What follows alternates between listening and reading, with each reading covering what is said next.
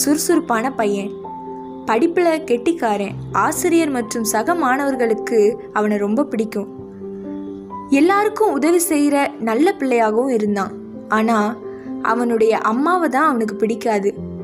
ஏன்னா அவங்களுக்கு ஒரு கண் தான் இருக்கும், மறு கண் கிடையாது. இதனால் அவர்களை பார்க்கவே அவனுக்கு பிடிக்காது. அம்மாவை ரொம்ப வெறுத்தான் விக்னேஷ். எத்தனை நல்ல சாப்பாடு செய்து கொடுத்தாலும், அவனுக்கு பிடித்த ஸ்நாக்ஸ் வாங்கி கொடுத்தாலும், அவனை அன்போடு கவனித்து வேண்டியதெல்லாம் செய்து கொடுத்தாலும் விக்னேஷ் மாறவே இல்லை. அம்மா தினமும் விக்னேஷுக்காக ப்ரேயர் பண்ணுவாங்க. 10ஆம் வகுப்பில் பள்ளியிலேயே முதல் மாணவனாக வந்தான்.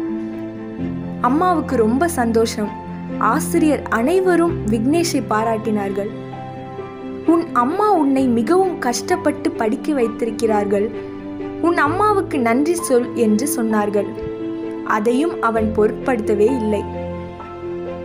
ஒரு நாள் அம்மா இல்லாத நேரம் அலமாரியில் இருந்த புக்ஸை எடுத்து படித்து கொண்டிருந்தான். அதில் மருத்துவ சான்றிதழ் ஒன்று இருந்ததை கண்டான்.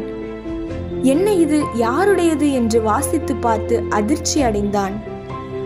கண்ணிலிருந்து கண்ணீர் தாரை தாரையாய் ஓடியது. என்ன விஷயம்னு கேட்க ஆசையாயிருக்க, அம்மா தன் மகனுக்கு ஒரு கண்ணை தானமாக கொடுத்தது எழுதியிருந்தது. அம்மா எனக்காக செய்த தியாகத்தை நான் ஒரு நாளும் மறக்க மாட்டேன் என்று தேம்பி தேம்பி அழுதான். அம்மா வீட்டிற்கு வந்தார்கள். அம்மாவிடம் மன்னிப்பு கேட்டான். நீங்க எனக்கு ஏசப்பா தந்த கிஃப்ட்னு சொல்லி அம்மாவை கட்டி பிடித்து முத்தமிட்டான் விக்னேஷ். விக்னேஷின் மாற்றத்தை கண்ட அம்மா நெகிழ்ந்து போனாங்க.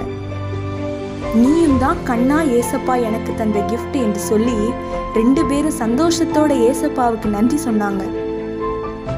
நீங்களும் உங்க பெற்றோர் அழகா இல்ல, படிக்கல, பணம் இல்ல, இப்படி எதற்காகவும் அவங்களை அவமானப்படுத்தவோ கீழ்ப்படியாமலோ இருக்கக்கூடாது. உலகத்திலேயே எங்க அம்மா அப்பா தான் பெஸ்ட் கிஃப்ட்னு நினைச்சு ஏசப்பாவுக்கு நன்றி சொல்லணும். உன் நாட்கள் நீடித்திருப்பதற்கு உன் தகப்பனையும் உன் தாயையும் கனம் பண்ணுவாயாக.